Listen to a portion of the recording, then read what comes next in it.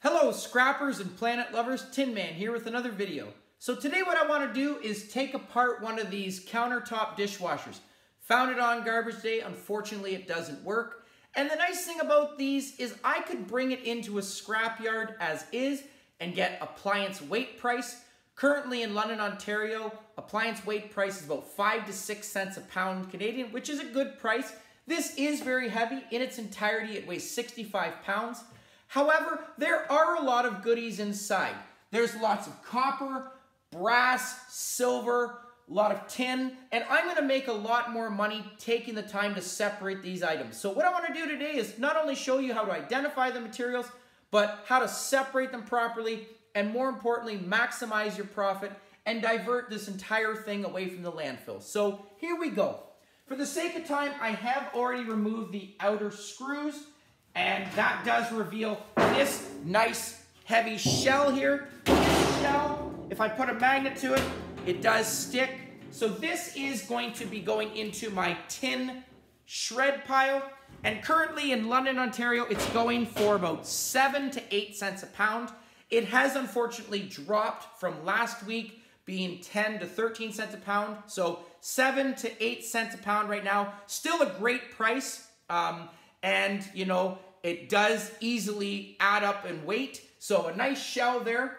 I do, once I take that shell off, have a lot of items to remove, a lot of screws. The bottom plate here, this is plastic, unfortunately not scrap value, but because of the thickness of this, I can put this into recycling. The bottom here, I have also removed the bottom plate. This plate as well is magnetic, so this is going to be tin shred as well. But it does have some really nice wire on here. This wire, because it is one single stranded with one coating of coating plastic, this is going to be classified as 60% appliance wire. And currently in London, Ontario, this wire here is going for $2.74 a pound. So a great price for this. And you definitely want to make sure you separate it from other appliance wire that is 40%, which I'm going to talk about in a second. So this is great. I do have to make sure I remove the screw, but this is also going to be tin. Inside of here, when I open this up, you can see there is the inside. First thing I want to look at is the basket. Easy to remove. I have seen people put replacement parts like this online. This one, however, is very damaged. Some of the coating is coming off. But nice thing is if I put a magnet to it, it does stick. And that's because this basket is tin coated with plastic. So I can throw this into my tin pile as is. I do not have to remove the wheels. So that is great. Another piece of tin. Inside of here, you do want to check screws as well as the box. If I was to put a magnet to this box and it did not stick, that would be because this is going to be stainless steel. As well as the screws. Some screws inside of these appliances, the manufacturer will put screws with a heavy coating of, to make them stainless steel so they don't rust. These ones, unfortunately, are magnetic as well as the box. So because this is all magnetic, it's going to be the same price as tin shred. If it was non-magnetic, it would be stainless steel. And currently stainless steel, you're getting about 70 to 75 cents a pound Canadian, which is an excellent price. And as I said, screws, I do have a container of screws in here that are non-magnetic that came out of dishwashers and other appliances that always are submerged with water. But again, these ones, very easy to tell. Put a magnet to them, they stick. So these are still worth money. I'm going to put these in a container and get tin price for these as well. And I just actually brought in at the scrapyard last week 10 pounds of screws and bolts from scrapping. So easy to add up weight, and definitely putting them in a container, safer for travel. The box in here, I don't have to touch anything on this. If I was to just show a top view, there are a couple interesting things that you see here. I have a silver contact box here that I'm going to get. As well, these clamps, interestingly, if I pull them out, they're connected to the wire. I'm just going to pull one out. And I've never seen this before. I'm glad I checked, but these look like brass, but you do want to make sure you check. So I always use a file, scratch it to remove some of the top surface. You can see the gold underneath as well. So these clamps are brass. This is going to be yellow brass, currently going for about $3.50 a pound. There are a couple of them. They're definitely not a pound. It's very light, but it definitely adds up. So a couple brass prongs here. As well, I have some wire here. And a moment ago, I talked about 40% and 60% appliance wire. This, as is, would be going for 40% appliance wire. And that's because you see two individual coated strands of wire with an extra outer coating of plastic. Scrapyards look at two things when they are grading your wire. They look at copper to plastic ratio and copper recovery. Because this has two coated strands as well as an outer coating, this would be higher plastic, less copper. So this would be 40% appliance wire and currently going for $1.64 a pound Canadian. But easy upgrade, watch this. Very simple trick. Garbage now, I just upgraded it from 40% to 60% and gonna get the $2.74 a pound for that. So very easy to do that and very obviously a good trick to maximize profit. You do wanna make sure you check inside. That is copper, so we're good. I have seen some appliance wire made with aluminum, so you do wanna make sure you check that. Aluminum definitely has to be separated from your copper. Turning this around, I do have on the side a circuit board here. I've already removed on here, as well as a very rusty transformer. You can see this obviously was exposed to some water. There is a great spool of copper in there that I'm going to show in a second. But interestingly about these circuit boards is this circuit board, I can bring it in and get e-waste price, which is about 5 cents a pound. It does have, however, 1, 2, 3, 4 small relay boxes there, as well as a large one here. These actually contain a small spool of copper, as well as some silver. So I've already actually, for the sake of time and video, removed this one, and I have opened it. All I do is actually just take a hammer and just hit the side of that. It does pop off to reveal a beautiful number 2 spool of copper.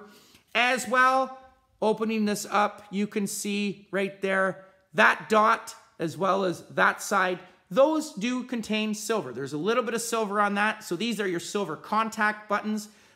These boxes are your relays.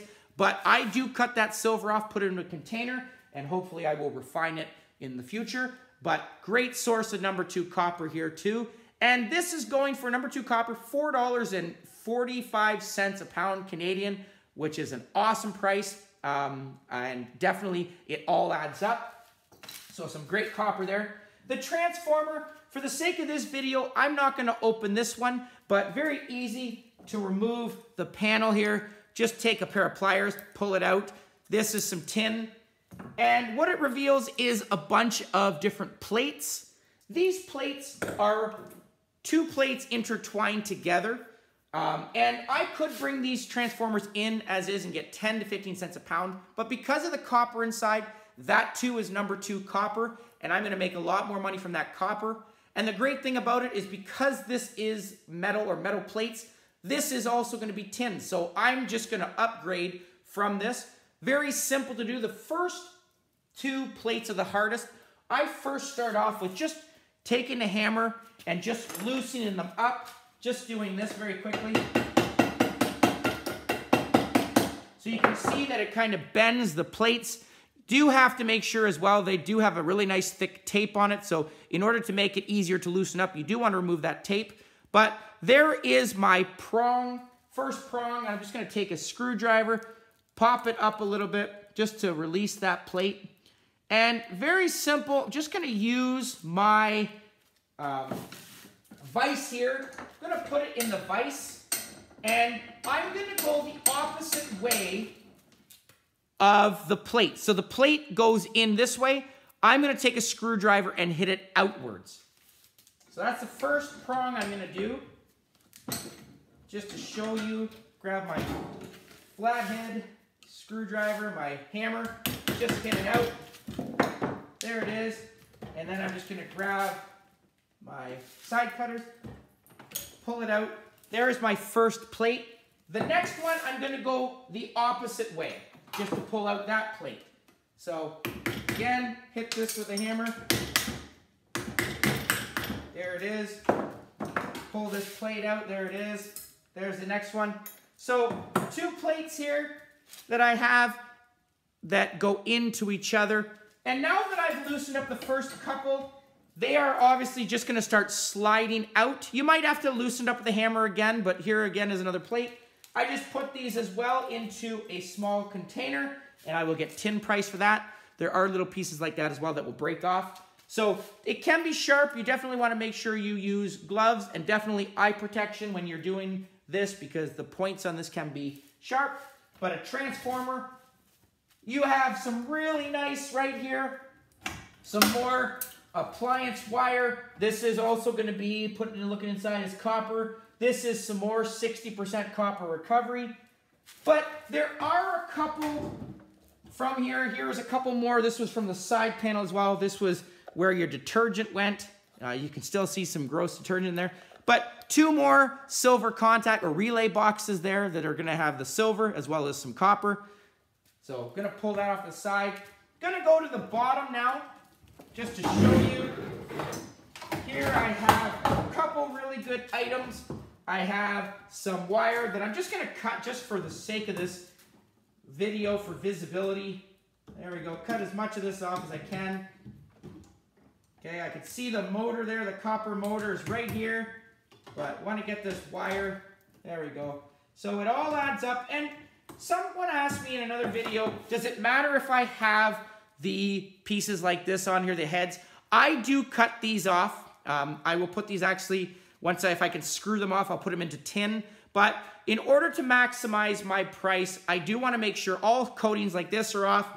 And I do cut pieces like this off. I will put these into my 40%, but the rest of this will go into my 60%. So definitely want to make sure, as well as these zip ties, I do pull these off just so a scrapyard does not have an excuse to downgrade it.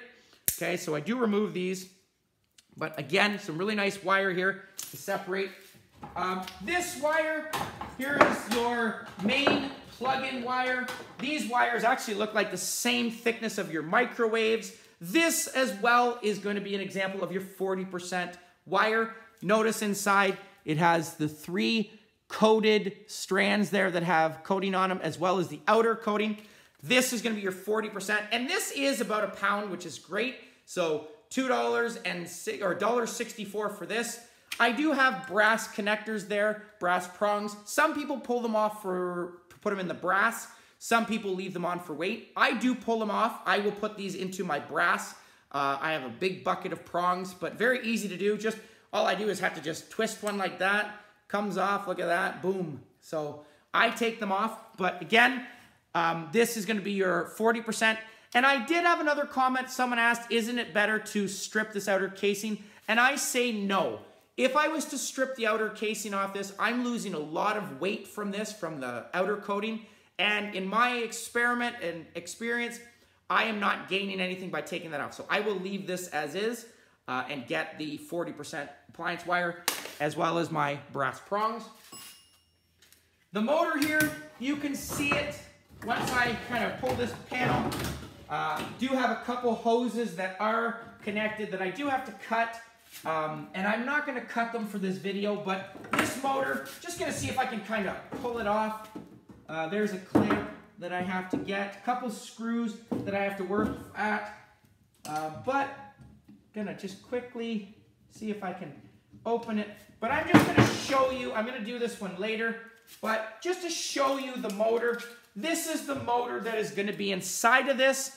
And currently right now, these motors, I can get 10 to 15 cents a pound Canadian for these as is because of the copper. However, this copper, very well worth your time taking it out.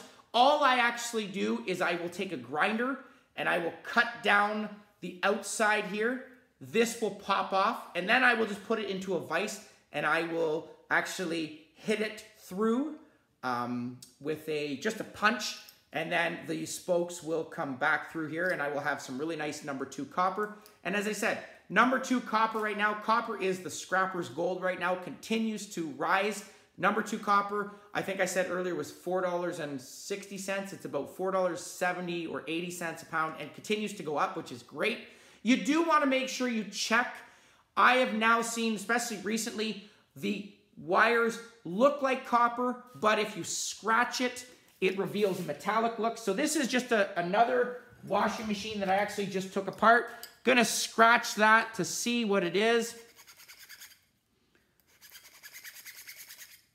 And as you can see inside of it, this one is copper. Okay, so as I said, if you scratch it and it reveals a metallic look underneath, it is aluminum disguised as copper. It is not worth your time taking it apart. I would just throw them in as is to my tin shred. But because these are copper, this is definitely going to be worth your time to do. And I do actually have separate videos showing you how to remove the copper out of that on copper bearing motors. So if you're interested, go check that out. If I was to put a magnet to the rest of this, this frame is also going to be tin shred. I do have a small black capacitor here. These capacitors I actually just bring in as e-waste. There is really no value to those. I have seen some people put them online for parts, but again, the rest of this is going to be tin shred, this box. These motors here, this does contain copper. This motor that I'm hopefully just going to see if I can pry off. Where is that? Just going to see if I can break it off. But I do have a video also on these. There we go. This motor, very easy to recognize. I just took apart a bigger washing machine, had 2 of these. This inside does have copper, and very easy to do. Once I remove this metal plate, I actually just cut down the top, and I will put a pair of needle nose pliers in there, and I will just pull out the small, thin copper strand. Again, if you are not the type that use that time, you can put these into your copper bearing motors as is and get the 10 to 15 cents a pound for it, for sure. You do want to make sure these prongs, check. These are brass, if I check. They are non-magnetic. So I do pull these off, and I will put these into brass. Very simple to do, as you can see. Just pulls off. You got to remove the plastic, but there is a prong right there and some copper here. So really good items in here. As I said, the rest of this frame is going to just go into my tin shred. Want to make sure I remove this 60% appliance wire. The rest of this outer motor is going to be metal once I take out that copper. The plastic here, I can leave this on, but I definitely want to make sure I get all of these wires. There is as well right here. Sorry if I can move this, try to bend this down here so you can see underneath this box, my hand is, there is a little bit more brass there. There is another small silver contact box as well. But again, the rest of this is going to go into the scrapyard as is. I do want to remove these. I have seen some people bring these in with this. Now with the price of scrap and tin, the scrapyards are getting a little bit more picky on these. But as you can see, there is no magnetic force here. A little bit at the top here, but they are going to just ask us to remove this. And this is very easy to do. This hose just unscrews. And I will unfortunately have to throw this into the garbage as a hose. I do want to make sure I cut off these connectors though, get as much off as I can. The rest of this is garbage. But as I said, very simple to do. I have only found about 3 or 4 of these. You know, easy item to collect, loads of copper wire inside. Really beautiful copper motor. You've got some really nice silver contacts on here, as well as some number 2 copper on that. Some brass, the transformer as well, some really nice copper, and a nice, thick, heavy piece of tin or shred. So, hope you enjoyed the video. Please comment down below, like, share, subscribe, and I'll catch you on the next one. Tin Man out.